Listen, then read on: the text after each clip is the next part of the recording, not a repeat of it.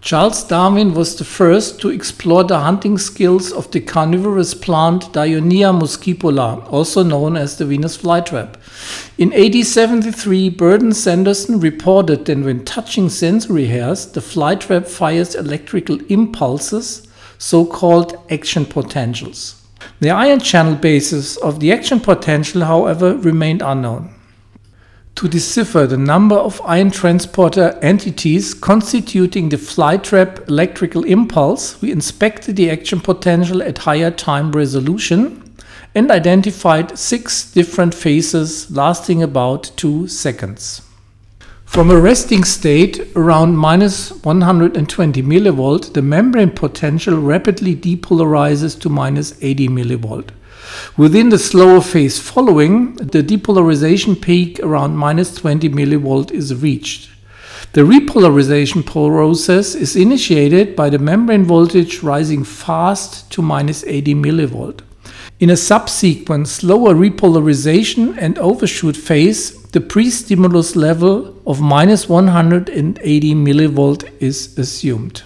Taking advantage of Dionaea lines expressing a fluorescent calcium reporter, we monitored the calcium response of single trigger hairs. Upon weakly bending the sensory hair, a calcium signal was triggered only in the mechanosensitive zone of the trigger hair basis. When we increased the mechanical force, however, the entire trigger hair was illuminated by the fluorescence emitted by the calcium reporter. Having learned how the trigger hair responds to stimulation by the experimenter, we wondered how the calcium-based alarm system recognizes real prey. When the ant collides with the trigger hair, calcium spikes are evoked and the trap snaps closed. The ant, eagerly trying to escape the closed trap, repetitively stimulates the sensory hairs, causing a real fireworks of calcium signals. When action potentials and calcium waves were recorded side by side, we found both signals well synchronized and traveling at the same speed. Interestingly, the calcium rise and the initial depolarization phase of the action potential take about the same time. However, when the action potential enters the repolarization phase, the calcium signal is still rising and longer lasting than the electrical signal. To identify the molecular players of the calcium-dependent action potential, we ask when in trap development the trap becomes excitable. Trigger hair stimulation of traps that had not yet opened did not evoke action potentials. After having opened the first time, they do. When comparing gene expression profiles of the non-excitable and excitable stage, we found several ion transporters differentially expressed. Among the most pronounced signals, we identified a glutamate receptor channel, an anion channel, a K channel, and a proton pump.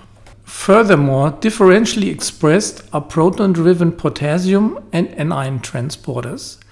Based on functional expression and pharmacology, we were able to associate the ion channels, pump, and transporters to 6 phases of the calcium-dependent action potential.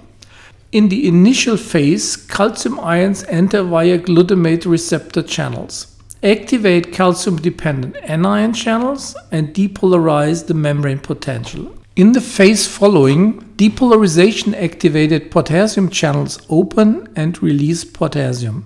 This counteracts anion channel action at the level of the depolarization peak. When the anion channel activity fades away, the potassium channel makes pace. During progressive repolarization, the potassium channel inactivates and the proton pump takes over.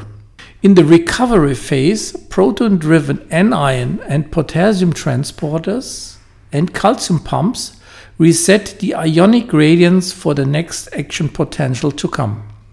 In this study, we have learned that compared to the fly, the action potential of the Venus flytrap is by far more complex. While the action potential of humans and flies is based on only 1 sodium and 1 potassium channel, the Venus flytrap possesses 2 additional components. If Charles Darwin was in our situation, he would ask questions about the selection pressure that made carnivorous plants to recruit glutamate receptors for hunting animals.